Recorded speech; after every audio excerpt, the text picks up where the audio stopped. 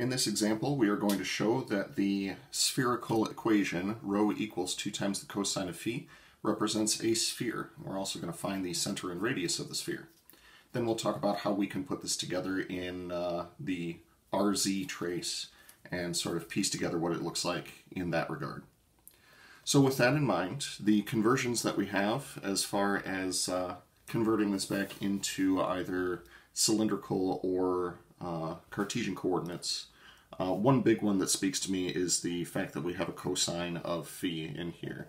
So I will ask you to recall with me that the z coordinate is equal to rho times the cosine of phi, which means that we can't really make a conversion on this unless it's rho times the cosine of phi. So starting with this equation,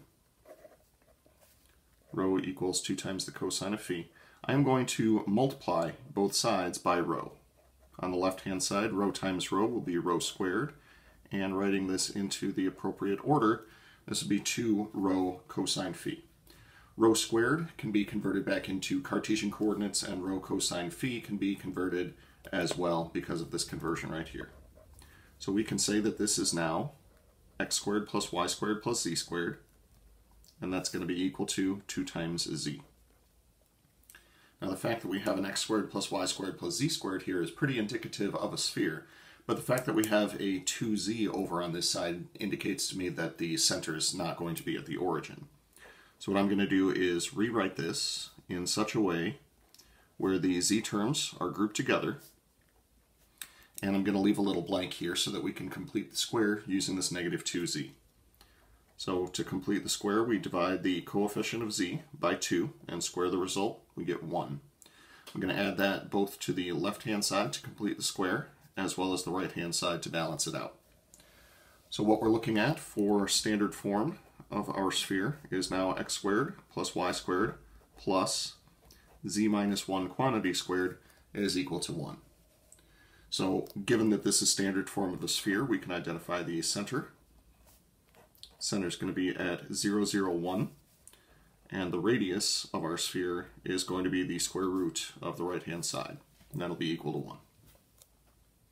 Now if you did want to try to sketch what this looks like in the RZ trace,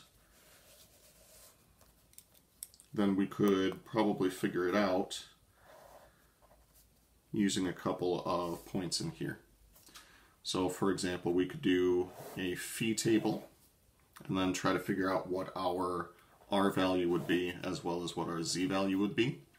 If you start with phi is equal to 0, you're going to get that r is equal to 2 times the sine of 0, and z is equal to 2 times the cosine of 0. That would be r is 0, z is 2. So that's going to be right up here. Then we could do something like, oh, I don't know, phi is pi over 4. Figure out what's going on in this direction. So let's see, that would be r is equal to 2 times the sine of whatever we have here. No, wait, this is not quite right. This is rho is equal to, you know what? It goes like this when you actually do it right. Then when you rotate it about the z-axis, all turns out well. I think I just figured out what I was doing wrong. So r is supposed to be equal to rho times the sine of phi. We could actually plug in what rho is equal to up here. This would be equal to 2 times the cosine of phi times the sine of phi. Then we also have that z is equal to rho times the cosine of phi, and plugging in again what rho is equal to, this would be 2 times the cosine of phi times the cosine of phi. If I were using these values over here, it would have worked out more properly. In fact, let's give it the old college try. I'm no quitter, except for when I quit things. So when phi is 0, r would once again be 2 times 1 times 0, and z would be 2 times 1 squared. So again, that gives us this point up here at the top. At pi over 4, This would be 2 times root 2 over 2 times root 2 over 2. That actually winds up being 1. And this is 2 times root 2 over 2 quantity squared. This would be 1 as well, which is how we get this point right here. And finally, if we go down to pi over 2, r would be 2 times 0 times 1.